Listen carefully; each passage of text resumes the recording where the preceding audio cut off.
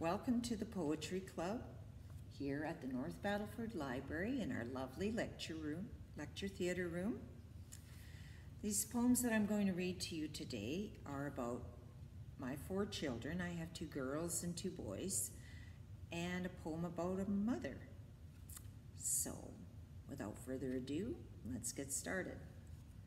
The first one's about my oldest son, and it's entitled Childhood is Special, written August 29th, 1997. My dear little boy, you want to grow up so fast, to become a man and leave your childhood in the past. You think it's a breeze to become a man these days. There are things you don't know.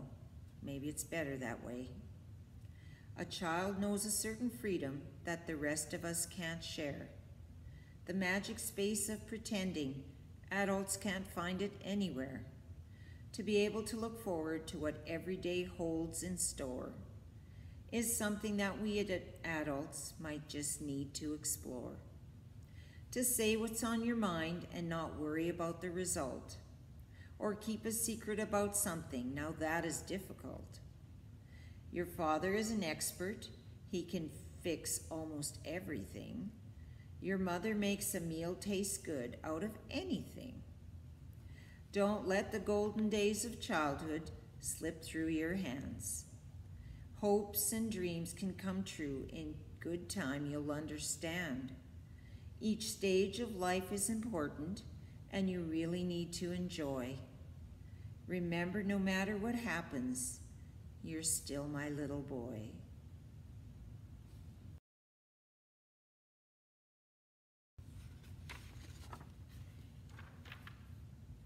My next one's about my oldest daughter, well, second child. And this one is called To Heather. I don't have a date, but this is for her. To a girl who has helped me in every way. She is my daughter and most important friend.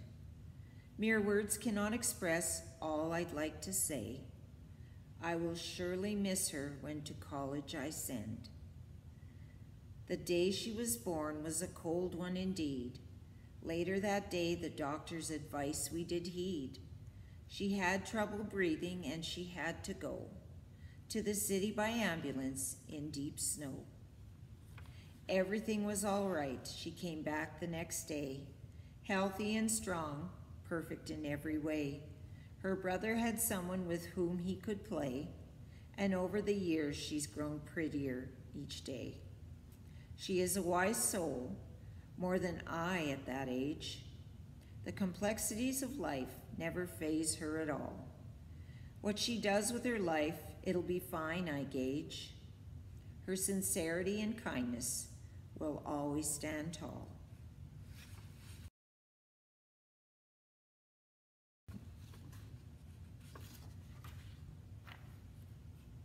My next one is about my second son, and that was written June the 25th, 1998. He just loves to flash his mischievous grin, expecting me to forgive any trouble he's in. Since the day he was born, he's been close to my heart. When he becomes a man, I dread the day we'll part. Being a middle child has not bothered him one little bit. When the wheels turn in his head, when the wheels start turning, oh my, oh boy.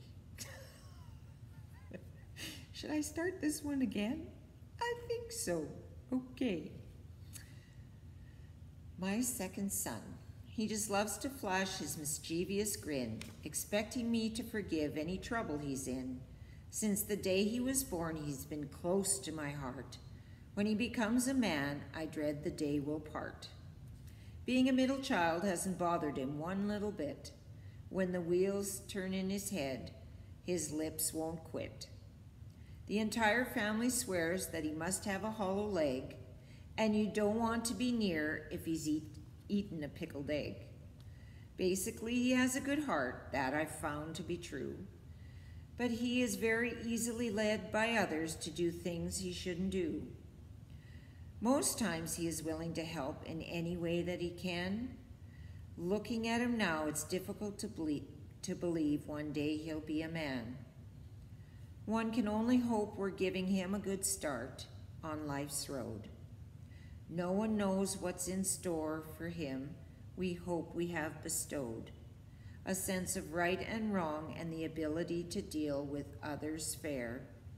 Whatever he decides to do with his life, we will always be there.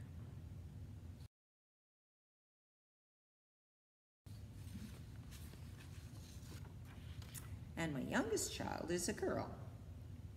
And this is entitled Autumn Lee Marie, and it was written December 15th, 2009.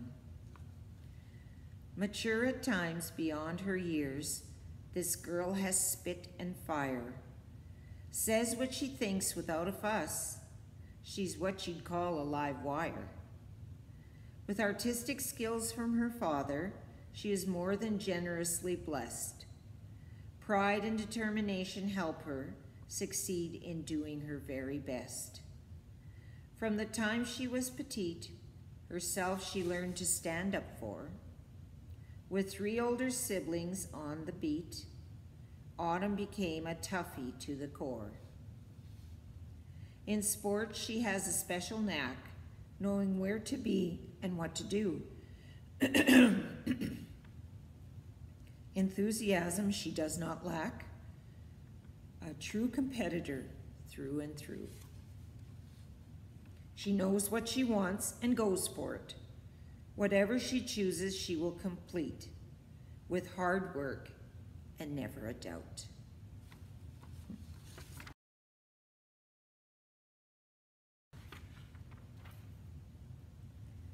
And my final poem today is about a person called Mum. I thought I had a date on this, but I guess I don't. But it probably is about that 97, 98. That seems to be when I wrote most of my poems.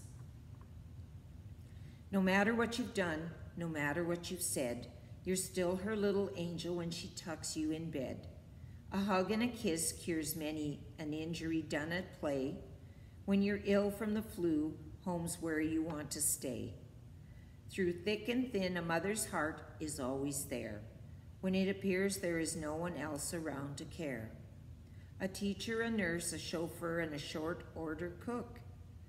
All this she supplies for free with a knowing look. Someone to talk about the many trials we have in this life. Someone you want to meet your very soon-to-be wife. Someone who's cared for you since the day you were born. Now her cheeks and her hands are so tired and worn. Treasure the time you have left with your mother. You might not have much time, don't say why bother. Someone who knows all about you, loves you just the same. A person called Mum doesn't need any other name.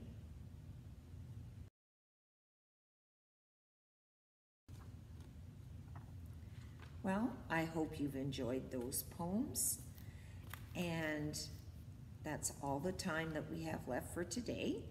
So I hope to see you next time for the Poetry Club Online. Take care.